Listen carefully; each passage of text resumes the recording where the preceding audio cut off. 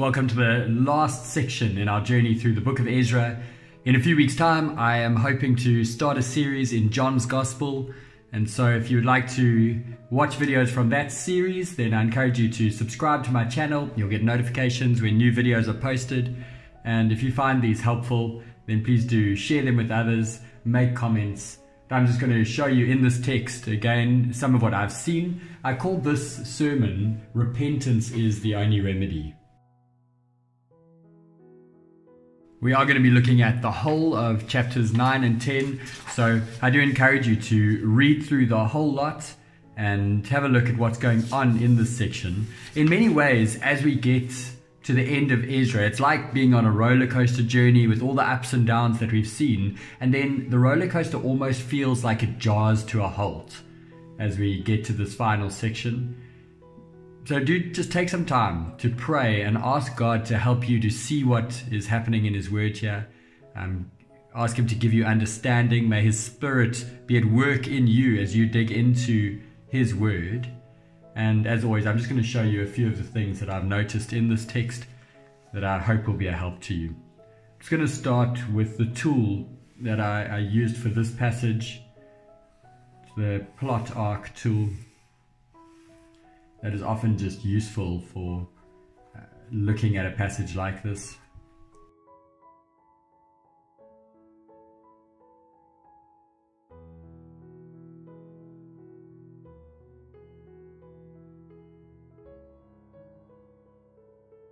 So this is a useful tool just to try and organize the flow of the text and to try and see where the climax of the story is. As I've looked at the passage, verse 1 and 2 of chapter 9 just set the setting for us. See, this report of unfaithfulness comes to Ezra. Verse 3 to 15 of chapter 9, we see Ezra's prayer, and that really sets up the conflict for us, where we see Ezra is showing just how devastating this unfaithfulness to God is. God has been so faithful to them, and yet they remain unfaithful.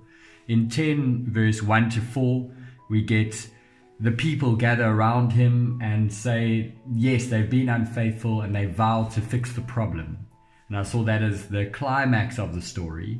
And then it resolves itself in 10 verse 5 down to verse 16 or 17, where the exiles, led by Ezra, conclude that they must separate themselves from their foreign wives.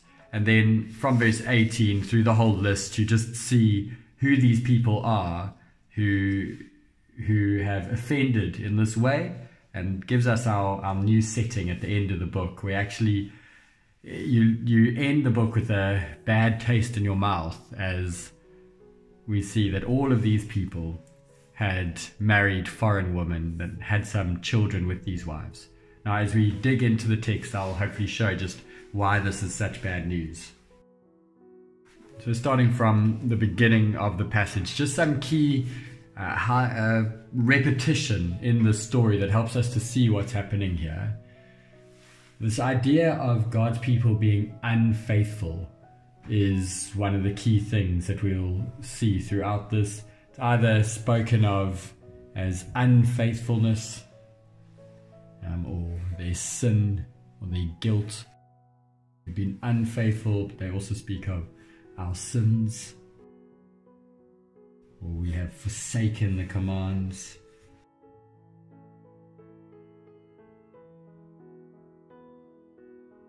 And as a result of this unfaithfulness, they then speak of their great guilt.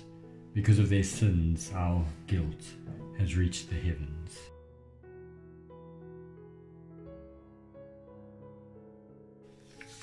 So the people are shown to be a guilty people because of their unfaithfulness. And what is this unfaithfulness? Well, they have not kept themselves separate from the neighboring peoples.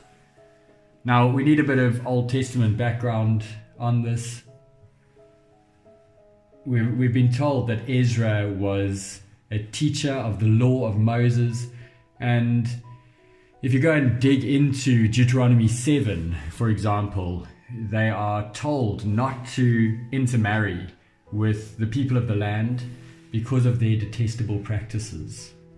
They were told that these people would lead them astray. And Ezra would have been teaching the law of Moses. They would have picked this up. And now these leaders come to Ezra and say, we've messed up. We've done this again. We haven't kept ourselves separate from the people of this land. And we have married the woman.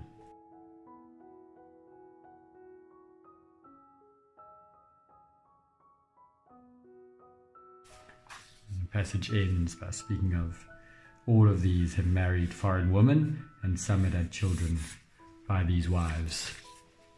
Now, we've got to try and set up why is this such a bad thing.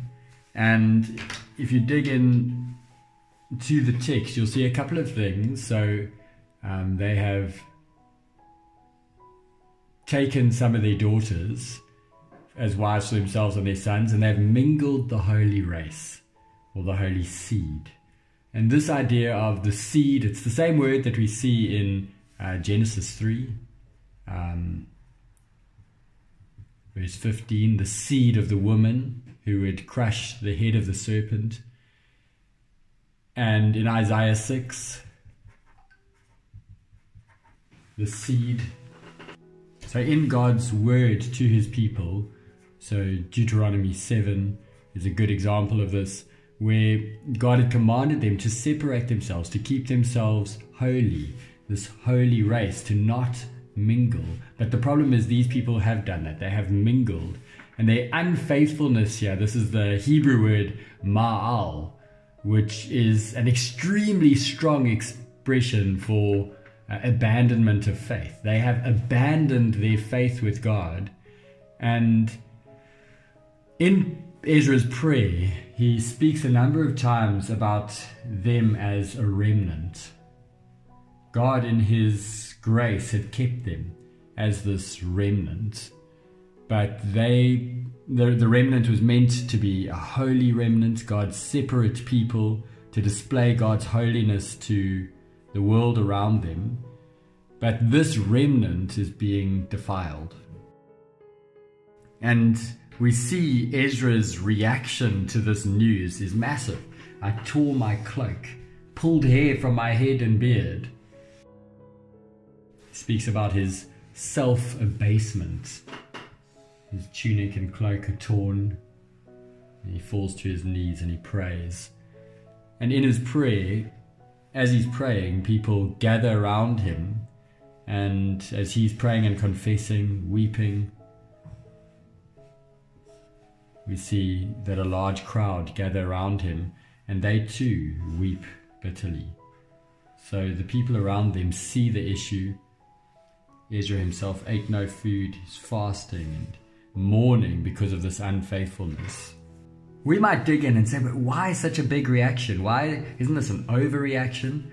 But as we think back over the story of Ezra, we've seen that God has been faithful.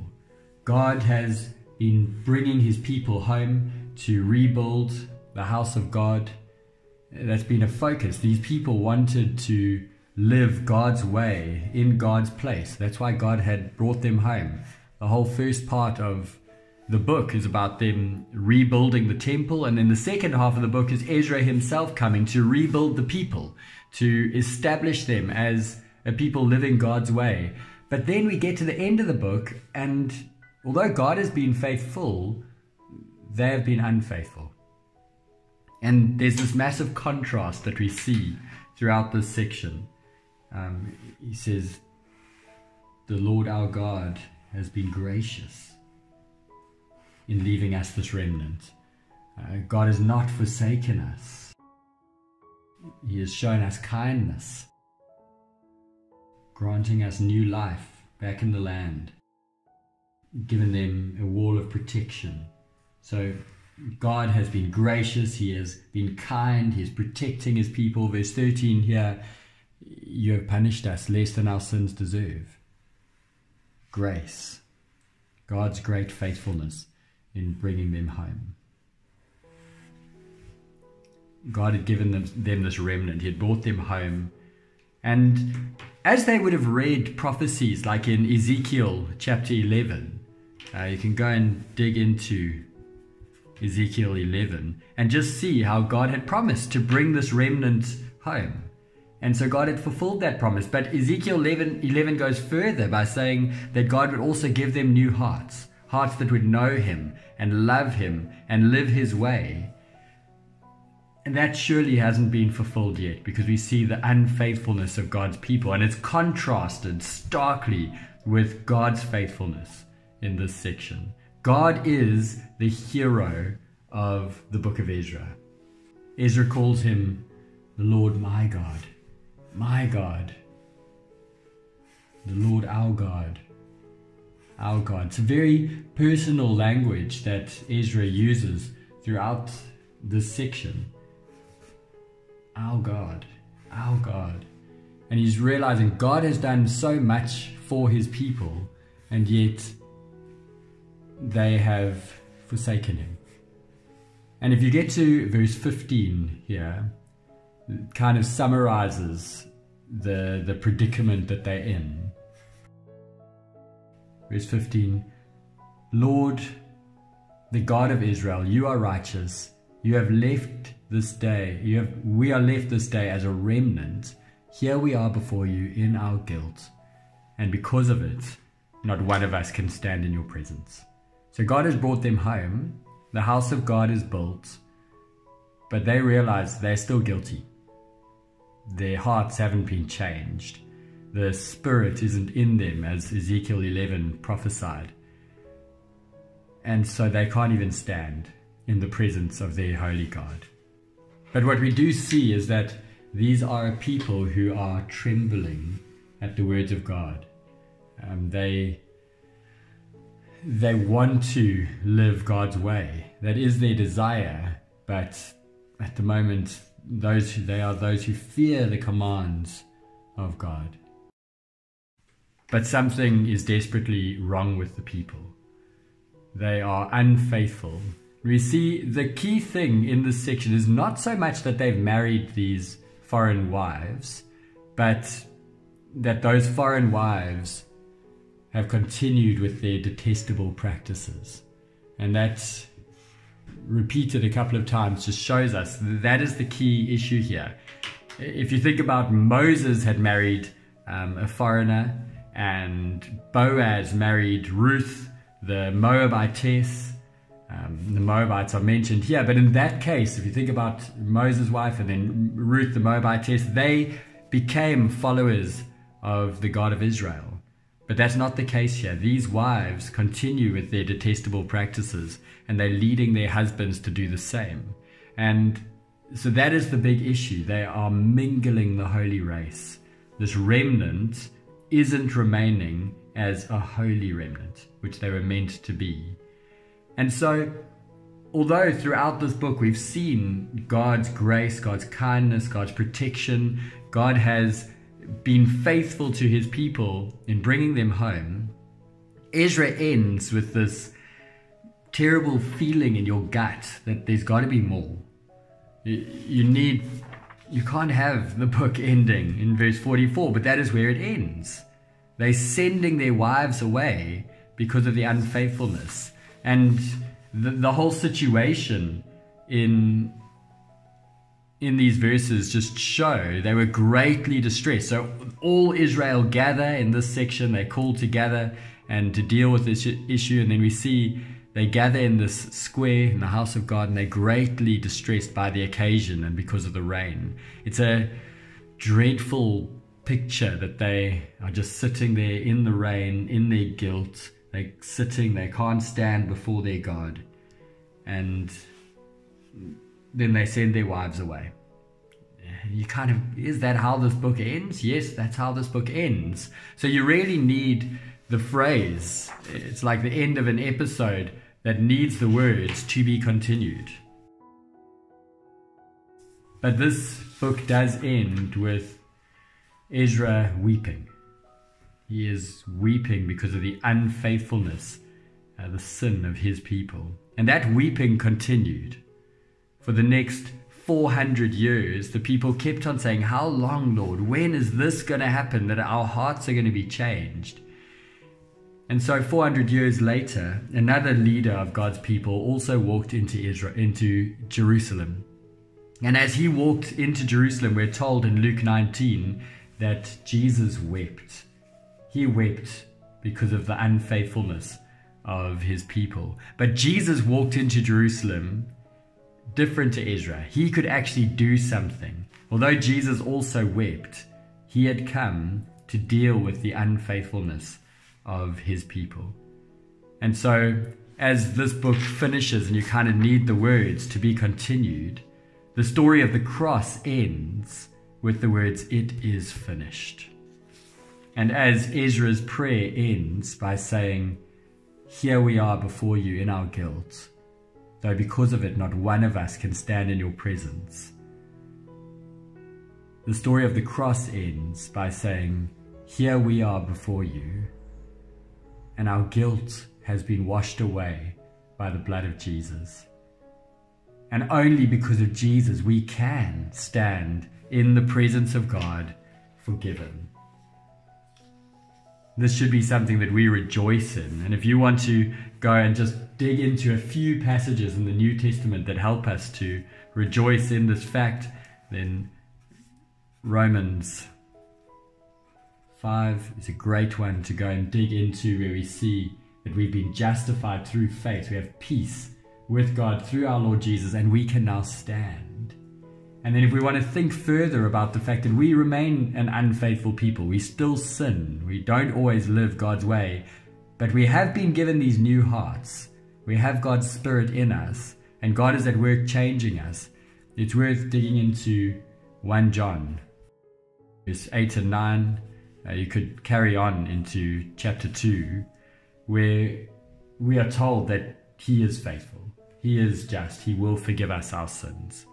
So, although yes, we do see their unfaithfulness continuing, we can rejoice in our Lord Jesus that He came to do what Ezra never could. And because of Jesus, we can now stand in the presence of God. Well, as you dig into this further, it's worth really pushing people to deal with their unfaithfulness seriously. And the way to do that is to confess it before our God, to ask Him to forgive you through Jesus. Well, God bless as you dig in further.